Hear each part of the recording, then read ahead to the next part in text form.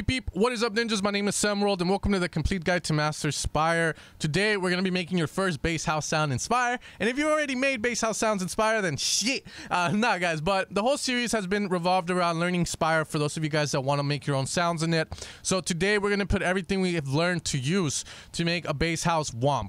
Now the first important thing that whenever you hear a sound or you want to make a sound is to figure out the shape of the sound. So the first thing is when you hear the bass house womp, usually we have the fast womp, or we have a womp, or we have a wah. So we have to first understand how to shape that. So the initial wah is always going to be with the attack of the sound. So what we're going to do here is use a filter to shape this. And we're going to be using this guy here, automatically routed there. Decay, we'll leave it as is. With the attack, we're going to control that. So how fast do you want it? Easily come out instantly, or take your time. Totally up to you. As you can see. So now from there, the decay is going to say how long it takes for us to go down back to a volume of 0. So if you heard the song Duck Face by Ephwurd, Ephwurd's sound is more of a very fast kind of hit.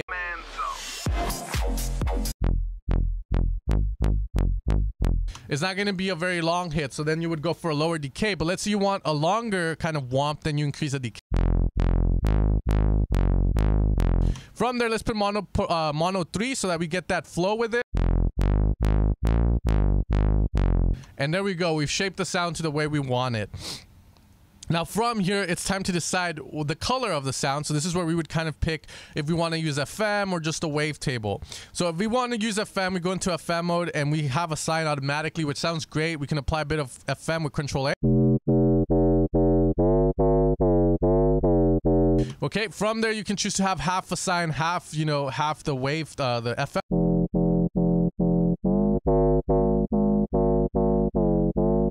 And Control B will control kind of harmonics, so you can have a +7 FM, which will give you that. So totally up to you how you want to approach this, guys. I'm going to choose to stay with the normal Control A at 12 o'clock. Around there, sounds really good. Let's go lower. There we go. That's what I want there. Now, moving on, we're going to have our unison or voicing. And here we can choose to have 2 voices. So that way we can get a wide type of wub, or we can get a mono one. So it's going to be totally up to you to decide whether you want your sound to be in stereo or in mono. We'll stay with mono for now. All right. And from there, we're pretty much done here. You can add more layers as we will as we approach the end of the sound in case it needs it. From here, we can add shapers, which are going to be the distortions we can use.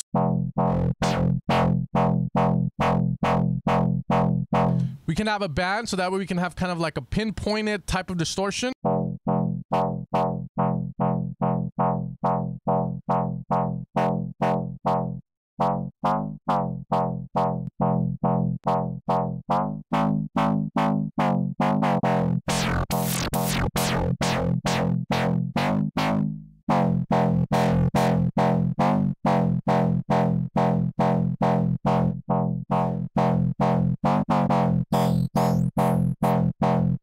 A little bit of a sample rate down, but if you want that wah kind of like robotic voice, you lower that. All right, from there you can choose to add kind of like a vowel to the sound. So let's say you want kind of like a vowelish vibe to it. You can add this vowel mid in the phaser.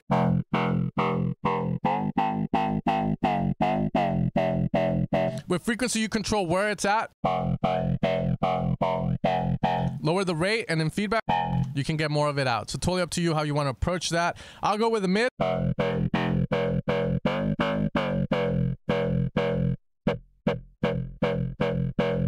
There we go.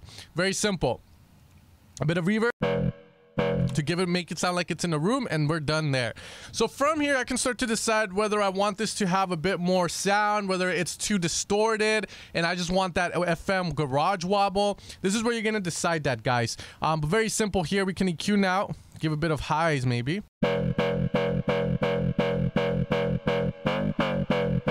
Increase the glide a bit more, so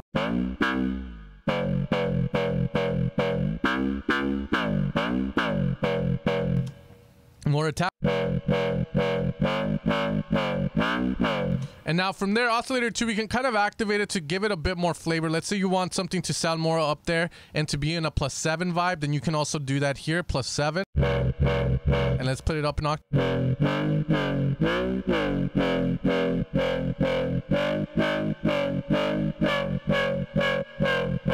And maybe have that be wide instead.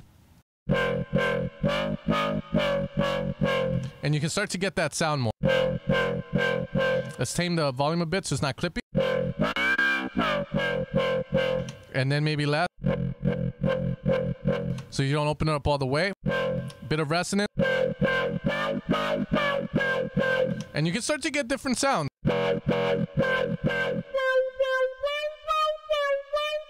By itself, but together. You can even go with maybe different wavetable.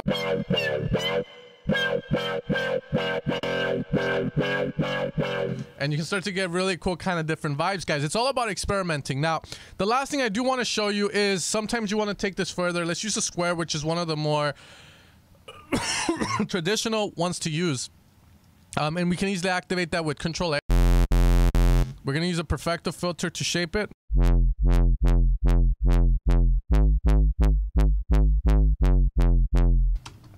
There we go. Now, let's say I want to have like this comb style filter like you can do in Serum. And I want it to get filtered as well, because sometimes you just don't want that comb to be there all the time when the sound, you know, is gone. So what we can do is put the comb here, and then we can put a low pass here. Filter balance all the way to the right. That way, this guy will control everything, as you can see. Now here, you're going to put cutoff number 2.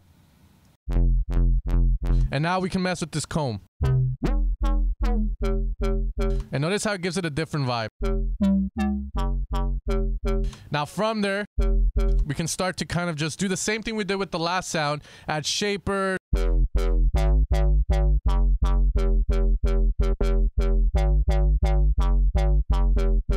And sound.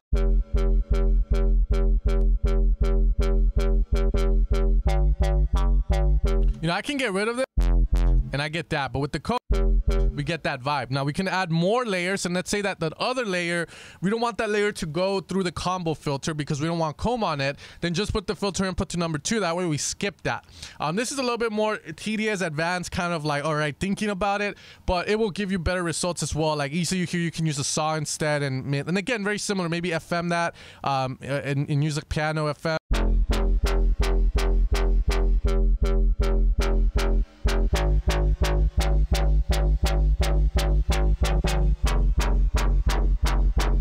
Maybe add that one there. And you're starting to get different kind of sounds, as you can see. But anyways, guys, I'm gonna end it here. Hopefully this makes easier to make these kind of bass house sounds. You saw it's kind of simple, but at the end of the day, it's all about creativity and experimenting to kind of get different vibes out of this sound until you find the one you want. Biggest advice I give you guys, though, is if you're working on music, use presets. And if you're not working and can't come up with anything, do a bit of sound design. Save your presets. That way, when you work on a song, you have your very own presets for each genre, and you can just bring them up and see if any of those fit before you start going into other sound banks that you've purchased or have laying around. With that being said, guys, my name is Ephwurd. I hope you guys enjoyed this video, and I'll see you guys next time on the Complete Guide to Master Spire in maybe a couple of days, maybe a week, maybe a month. But I hope you guys keep following it. You guys have a good one. Take care. And if you want to support the channel, evilsounds.com is there for your needs. Peace out.